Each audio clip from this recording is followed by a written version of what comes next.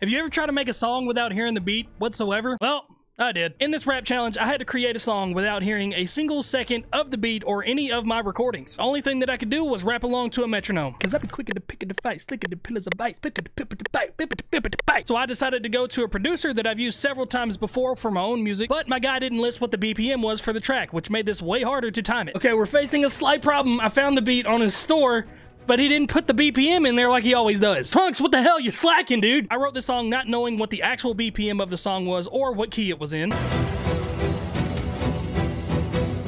I had no idea what the vibes to the beat were gonna be. Lots of obstacles in my way. But after an hour and a half of complete guesswork, this is the final product. Pin aside, I'm the baddest in the building, in the block, in the burbs, in the city, in the state. Any way you try to spin it, I'm the realest in the business. Who you bitches in the fins, and I be using you as bait. I cannot f***ing believe that just happened.